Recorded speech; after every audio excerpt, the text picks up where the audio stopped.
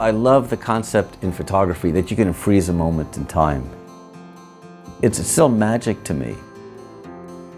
It's an excellent question, you know, what kind of photographer am I? Because I really do work in a lot of different genres.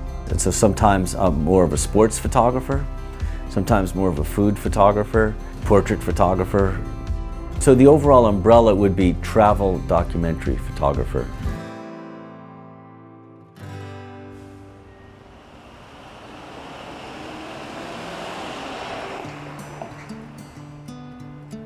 I worked as a tour operator for a little bit with a travel company, and then I said, well, this isn't really what I want to do, so I went back to school to get my master's, and at the same time was working.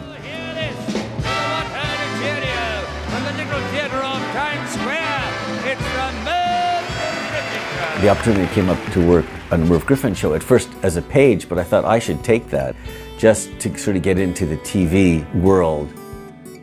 I took a job seating people in the audience, whatever, and then soon ended up in the green room. I would make sure everybody's comfortable in the green room, and then when they would go out on stage, I would run out and shoot some stills, and then that started to grow more and more and more, and I built a body of work from shooting stills.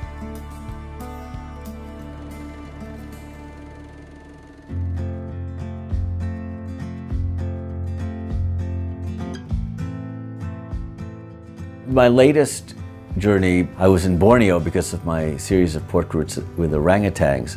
I had to make an adjustment for doing a series of portraits of orangutans that were going to be released into the wild. I was not allowed to use a strobe, and I really didn't know what to do, and fellow photographer Cliff Muttner suggested these lights, and I've fallen in love with them. That was huge.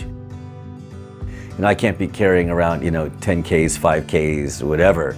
But to be able to carry Stella lights now and get that same light, the control in a really small package has really been amazing. So my main go-to light are the 8000s, but these are just so unbelievably, you know, easy to use. I mean, that's just fantastic.